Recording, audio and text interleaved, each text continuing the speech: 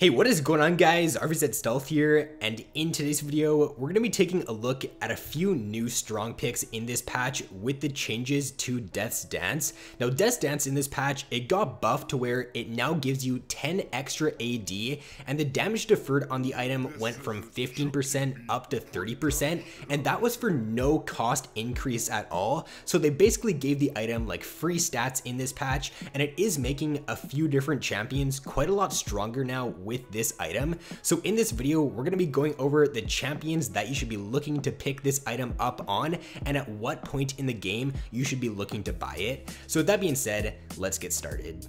So the most notable role, or the role that has the most champions that you should be picking this item up on, is in the top lane. So we're going to go over that role first, and then after that we'll go over the jungle as well as the AD carry role. So in the top lane right now, the champions that are benefiting from these changes are Wukong, Pantheon, Xin Zhao, Yasuo, Tryndamere, Fiora, Riven, Aatrox, Alawi, Rengar, and Renekton. Now we're going to go over at what point in the game you should be picking up this item on these champions. So for Wukong right now, as your third item, it seems to be what's doing best for him in this patch. You still want to be getting the Black Cleaver on Wukong as well as Youmuu's earlier on into the game. Those items are just very strong on him, so the Death's Dance rush on Wukong isn't as good as it is on other champions, but the Death's Dance really starts to kick in for Wukong if you do get it as your third item, because it's going to be healing you for 15%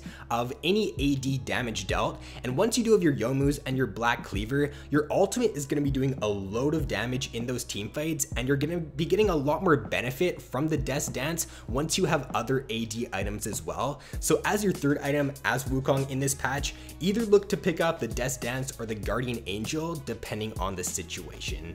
Now for Pantheon, he's very similar to Wukong. The Youmuu's and Black Cleaver as your two core items are standard on Pantheon, and then Death's Dance as your third item is doing great on him in this patch right now. Now it does depend on the situation, like I was saying for Wukong though. If you're really snowballing and you're just looking to team fight to end the game, then Guardian Angel third item is doing well on Pantheon and Wukong as well. But if you're still looking to split push and you're still looking to 1v1, then the Death's Dance is going to give you a really good 1v1, and it's just going to allow you to duel very effectively as Pantheon.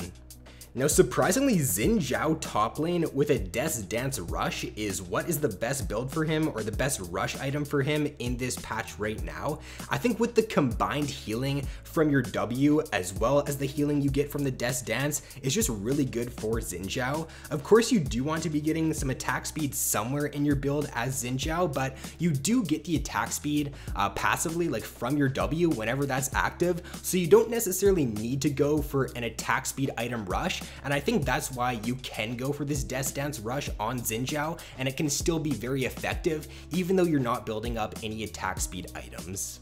And then not only is it strong because you do get passive attack speed from your W, it's also really good because you're going to be healing quite a bit from your Q damage as Xin Zhao. Whenever your Q is active, it enhances your auto attacks, and therefore you do heal for percent of the damage you deal. You heal for 15% of the damage dealt to champions, and therefore when your Q is active, it's going to be dealing a load of damage, and therefore it's going to be very easy for you to win duels and sustain as Xin Zhao. For Yasuo right now, it is a pretty good third item as well on him. You still want to get your core crit items on Yasuo, being the Phantom Dancer and the Infinity Edge, and if you are still looking to split push on him, then a Death's Dance third item is doing great for him right now in this patch. Now for Tryndamere, it's actually doing really good on him as well. You still do want to build up that crit though on Tryndamere first, so that you do have that attack speed. If you go for a Death's Dance rush on Tryndamere, you're really not going to be having much attack speed at all, and you're not going to be benefiting too much from rushing that item. So as your third or fourth item on Tryndamere, once you start to get that crit and once your autos start dealing a lot of damage, then the healing you get from the Death's Dance is going to be super good. So look to pick this up as like your third or fourth item on Tryndamere.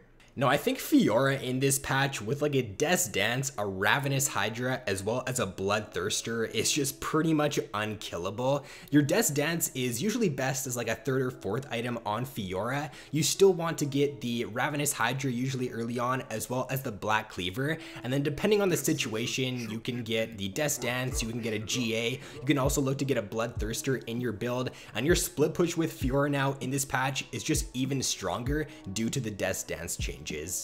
Now for Riven in this patch, this is actually doing best as a rush item on her. I think the reason to why this is pretty good early on Riven is because technically you do have 5 abilities that you can use to proc the Death's Dance. You've got your 3 Qs that you can use, you also have your W, and then you do have your ultimate too, which will all give you healing from the Death's Dance. So you're all in, and your dueling potential in the early game with this item is actually really strong. Now for Aatrox right now in this patch, the Death's Dance later on into the game is best on him. You still want to build up a little bit of attack speed on Aatrox because a lot of his damage does come from his auto attacks and having his ultimate active and just smacking away at the enemy. So you still want to build up like a Blade of the Ruined King pretty early on so that you can have more attack speed in your duels. But once you get the Death's Dance as like your third or fourth item on Aatrox, you're pretty much unkillable in duels. You have the healing from your W, as well as increased healing from the Death's Dance, so you're just a very strong dueling champion once you do pick this item up. Now, Alawi is a champion in this patch that is actually one of the best with the Death's Dance. The amount of healing that you can get out with Alawi now by going this item is just insanely good. When you do have like your ultimate up in a team fight, if you can get like a few tentacles to proc off on the enemies, then you're gonna heal for just so much damage in team fights. I think that if you can play pretty good Alawi in this patch right now, then if you do pick up the Death's Dance as your third item on her, then you're gonna do great in 7.9. And then for top lane Rengar, the Death's Dance Rush is what he's performing best with in 7.9. The reason that you can go for this rush on Rengar is because he's another champion that doesn't really rely on attack speed or his auto attacks to deal the most of his damage. Your core damage as Rengar comes from your Q and your empowered Qs, and therefore with your empowered Q in the early game, that's going to be healing you for a lot because you're healing for 15% of your damage dealt. If you get a double Q off on the opponent, then you're just going to heal for so much, and that's why you can go for this as a rush item on top lane Rengar. And then for Renekton, what's performing best on him is Death's Dance as like your third or fourth item. It's not really doing as well as a rush item on Renekton. The Black Cleaver and the Ravenous Hydra are still doing well as like your 2 core items on him. And then a Death's Dance as like your third item, if you're gonna want to play this like assassin type Renekton top lane, is what you're gonna want to do in 7.9. Now, if we take a look at the jungle in this patch, there's only a few champions that are really benefiting from these changes, and those champions are Kindred, Kha'Zix, and Graves. So for Kindred, this is a really good third item on her. Once you do get Bloodrazor and Runans, the Death's Dance as your third item just synergizes great with the Runans as well as the low cooldown you have with your Kindred Q. So you are going to be getting the healing like from the bolts from the Runans, and you're also going to be getting healing whenever you use your Q. Your Q is on a very short cooldown as Kindred, especially when your W is up. So if you're jumping around dueling and you're getting your Q off every few seconds, as well as your auto attacks, you're going to be healing for quite a bit with Kindred.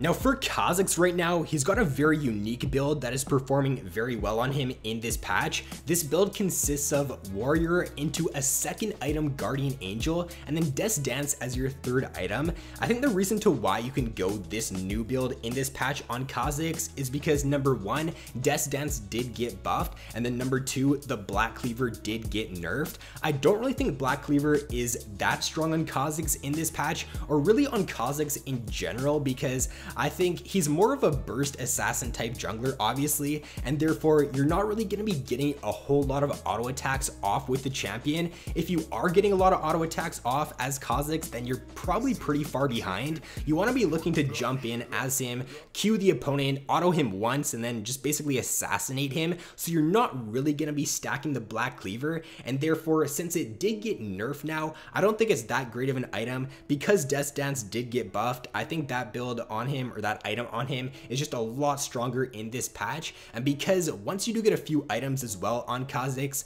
your Q is going to do a load of damage, so you're going to be healing a lot from that Death Dance. And if you do end up getting the Guardian Angel too, this build just pretty much makes you unkillable and just very hard to kill with the armor you get and the stasis or the revive you get from the GA, as well as the healing from the Death Dance. And then for Graves as a third item, it is what is performing best as well. Now the Black Cleaver on Graves is still doing pretty good on him in this patch. The reason to why it would do better on GravesSteal as opposed to on Kha'Zix is because you're actually gonna be auto attacking a lot of the time with Graves to deal your damage, and therefore you will be getting those stacks or the armor shred stacks off on the opponent, and you will be able to use it still more effectively than Kha'Zix can use it. So it's still a pretty good second item on him, and then getting the Death Dance as your third item on Graves is what's doing best on him in 7.9.